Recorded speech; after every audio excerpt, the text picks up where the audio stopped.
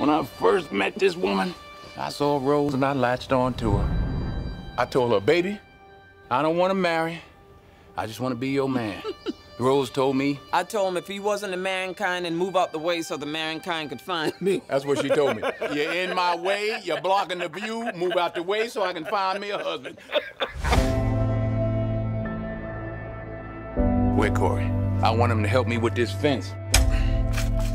He got recruited by a college football team. It ain't gonna get him nowhere. If he be like you in the sports, he gonna be all right. Ain't but 2 men ever played baseball good as you. And what'd it ever get me? I ain't got a pot to piss in or a window to throw it out of. Hey, Pop, can I ask you a question? How come you ain't never liked me? What law is there say I got to like you? A man is supposed to take care of his family. You live in my house, fill your belly with my food, put your behind on my bed because you're my son.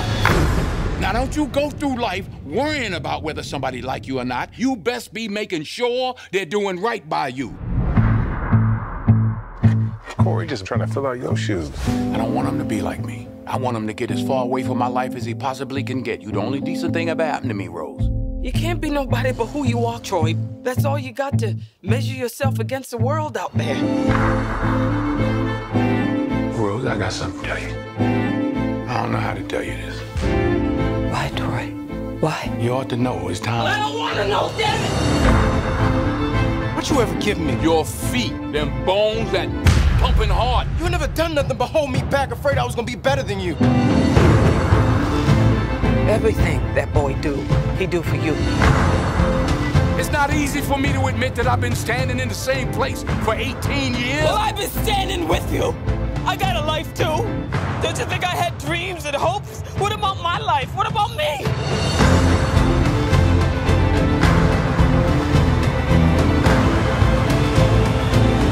What are you gonna do? Some people build fences to keep people out, and other people build fences to keep people in.